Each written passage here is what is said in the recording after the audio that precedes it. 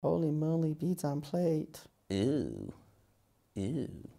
Holy crap. Hey, I'm Chris, lead instructor here at Western Welding Academy. I'm going to be doing some Rate My Welds that you guys sent in to us. So our first weld today is Jet, age 34, doing some MIG welding. Well, Jet, looking at your weld there, biggest thing I'm going to nail you with immediately is lack of prep on your material. You left all that rust mill scale on there. That is a huge pet peeve of mine. Positive note, your travel speed actually stayed pretty consistent. Your toe lines are very even. Now, the way you oscillated that hardwire puddle with that MIG gun, looks like you were kind of doing some back and forth stepping, maybe a little circle motion.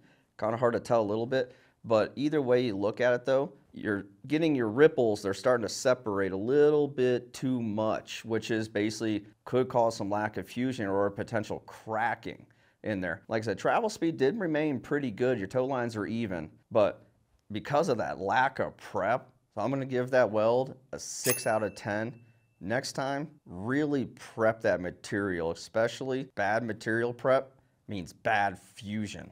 So next up, we got Ethan, 17, doing a horizontal stick fillet weld. Doesn't look half bad there. Now, one thing I will say, it looks like you did a reasonable prep, could have done a little bit more on some cleaning, but one thing I will say, you did start out good with your overlapping beads, but by the middle area, it kind of looks like you started to kind of droop down a little bit, started getting some heavy overlap. Corrected it a little bit, still got a little heavy towards the end, but also I can see on there at that very ending, kind of that last quarter, you started getting kind of jumpy, like you started getting unsteady. So you definitely got to make sure you stabilize yourself. Always remember the ABCs. Always be comfortable. Now, unfortunately in welding, it's not always comfortable. We do have to start kind of uncomfortable to finish comfortably. But for the most part, the weld actually does look pretty good, pretty consistent. It's travel speed and everything. I would say even though you're stick welding, a lot of people like to not prep as much because stick is pretty good at welding through dirty metal. But if you really want to have that good fusion, a good strong sound weld, you do have to do a little bit more prep, but also too on that overlap. Make sure you're always watching for that 50%. Not going more than 50, then you start getting real saggy looking.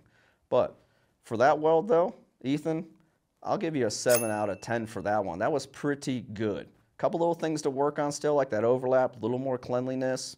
Get yourself a little more comfortable to finish that weld out, but ultimately, pretty good. Next up, we got Dominicus, 22 years of age, doing some vertical MIG.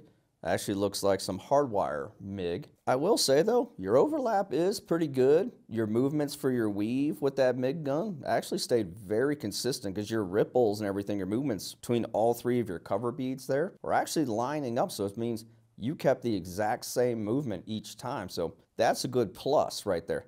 But do make sure you are running end of plate to end of plate. You kind of left some little open sections in there. But also too, on your very last bead, I could see you got a little bit of washout against the toe line a bit. Just means that you needed to hold that edge a little bit longer. Plus too, you can also see that kind of gives the way you didn't hold your edge. Your final cover pass there, that last bead against that one side, the crown is kind of really peaking in the middle, which is sign that hold time to that edge wasn't enough to get the full puddle to shift. But other than that, actually, pretty good. You prepped your material, which I'm very happy to see that. I'm a stickler for material prepping. So if you ever get into TIG welding, you've already got a right hand for that, just because material prep, TIG loves cleanliness.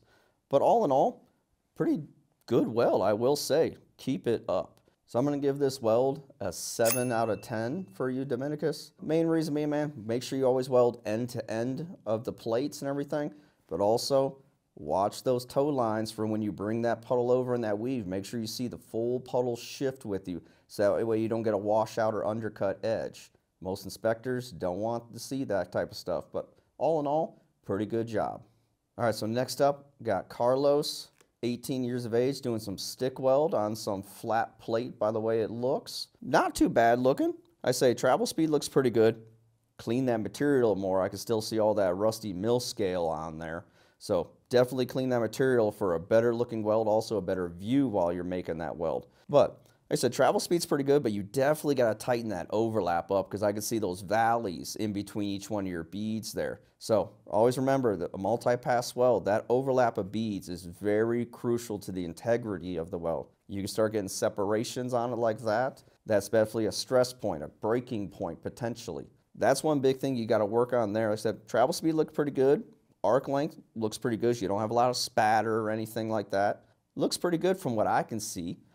Now on that one, I'm going to give you a 6 out of 10 for this one. Main reason being lack of cleanliness and tighten that overlap up.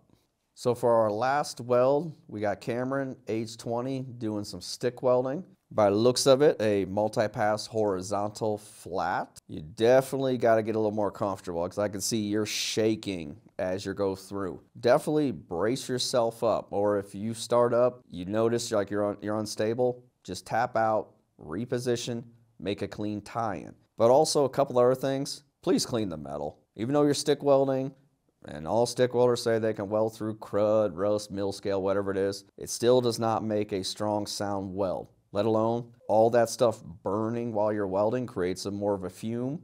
One, bad for you to breathe, but also kind of makes things more hazy to see. Could that have been part of the problem why it seems like you're shaking? Maybe because you're trying to find your way because it's harder to see? Possibly. But another thing is, your first 2 beads on the bottom, you had decent overlap. But the last 2 cover passes, you missed it pretty good where you got those solid valleys in between. Always focus on the overlap no matter what. In a multi-pass weld, that overlap is the structural integrity of the weld. Otherwise, if this was something that's going to take a lot of vibrations or anything like that, well, it's got a good stress point, put it that way. It's liable to break. But also, too, kind of at your endings there, at least in the first 3 cover beads you got there, it looks like when you came to the end, you kind of just like sat, maybe backtracked a little bit. Other than that, man, when you got to come to the end, I only stopped for maybe a split second, let that puddle build and snap. But it looks like you kind of came and just kind of like sat there and almost tried to like reconnect all the beads at the end just by one massive puddle. Just come right to the end, sit for a second, pause, flip out. Now, on your last bead, you did it more right. Now, unless too, maybe there was something going on at that end you're trying to kind of cover up a little bit, possible. But if there was something going on at that end and you're just trying to cover it, best choices are just grind it out, replenish a new good looking bead back in would be your best choice, because you leave something like that, an inspector sees it, they're going to question what went wrong there, and then, well, now you got a choice to make. Basically, are you going to try and fix it, or is this it? I'm going to give this weld a 5 out of 10. Main reasons being, you got to clean that material up, but also too, focus on that overlap, keeping those beads uniform in travel speed. But also, like I said, if you start out, you get uncomfortable, just stop, make a clean tie-in, and finish out the weld strong. Thanks for watching this video. I hope you enjoyed it. But if you want us to rate your welds, go to our website. Under the Connect with Us, you will see the Rate My Weld tab. Submit your welds there, and I will happily rate them on the next video. Don't forget to join us on YouTube and TikTok every other Monday where we do a Rate My Weld live. And we will see you next time.